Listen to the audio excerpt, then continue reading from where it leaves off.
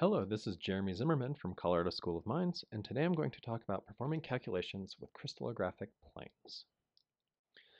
First of all, let's talk about why you might want to perform calculations with vectors that represent planes. Material scientists use X-ray diffraction to understand materials. One quantity that X-ray diffraction measures is the distance between parallel planes in a crystal. We need to be able to compute interplanar spacings for our materials so we can correlate those to our measurements. Additionally, we often want to calculate the angle between planes to identify crystal forms or the symmetry of crystal. A third application is that we may need to determine how to position a crystal to access the desired planes relative to an electron or an X-ray beam, or how to cleave a wafer properly, or if we need to measure an orientation-specific property. After this video, you should be able to use direct space lattice translation vectors to repeat a plane throughout space, calculate the distance between parallel crystallographic planes, and calculate the angle between any two crystallographic planes. As a reminder, for a given plane, we will define its normal vector r star as equal to h times a star plus k times b star plus l times c star, and the vectors a star, b star, and c star define the reciprocal space lattice. Lattice planes, like a lattice point, are repeated throughout space by the lattice translation vectors. If we take the 110 plane, which I am showing with the c direction pointed out of the screen, and we repeat the unit cell and plane using the lattice translation vectors, it tiles as I show here. To the right, and then tile it 2 times.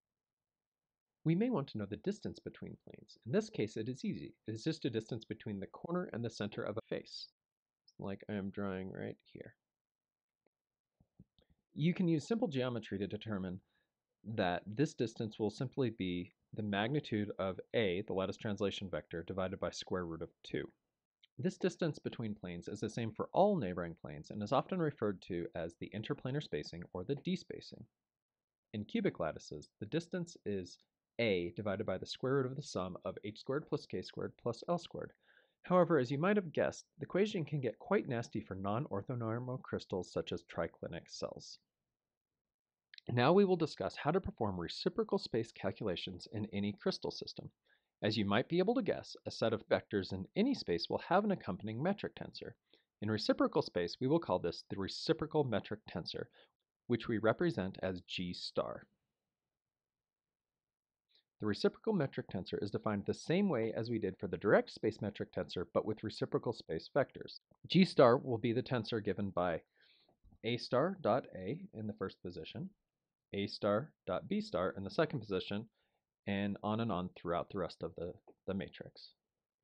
This can be written out for non-orthonormal crystals to be the magnitude of a star squared in the first entry, the magnitude of a star times b star times the angle between them in the second entry, and on throughout the rest of the matrix. I have provided a few examples of the reciprocal metric tensor. In systems with all 90 degrees, it is relatively straightforward.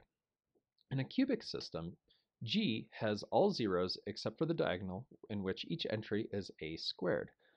The reciprocal metric tensor for this lattice is similar, but the values down the diagonal are each 1 over a squared. In a tetragonal system, G has a squared, and c squared down the diagonal. G star has 1 over a squared, 1 over a squared, and 1 over c squared down the diagonal. Similarly, G is given for the orthorhombic lattice. The reciprocal metric tensor for the orthorhombic lattice is given by 1 over a squared, 1 over b squared, and 1 over c squared down the diagonal. Systems with non-90 degree angles are more complicated, but if you know the quantities in a star, b star, c star, alpha star, beta star, gamma star, it is relatively straightforward to build the reciprocal metric tensor from the equation on the previous slide. If you only know the direct space lattice translation vectors, you can still calculate the reciprocal space metric tensor quickly. Because of our definitions, a dot a star equals 1, a dot b star equals 0, and the rest of the Kronecker delta relationship, the result is that g dot g star equals the identity matrix as well. This means that G star can be calculated by taking the inverse of G. If you need to calculate this, the way you'll do that is you'll take 1 divided by the determinant of G, and this will be multiplied by a matrix of all of the minor matrices of the 3 by 3 matrix. Now that we know how to calculate G star from any information you might be given, we want to learn how to calculate the length of a reciprocal space vector. As you might have expected, the length or magnitude of r star squared is given by the vector dotted with itself. As we often work on non-orthonormal coordinate systems, we can easily write the magnitude of r star squared as equal to r star g star r star.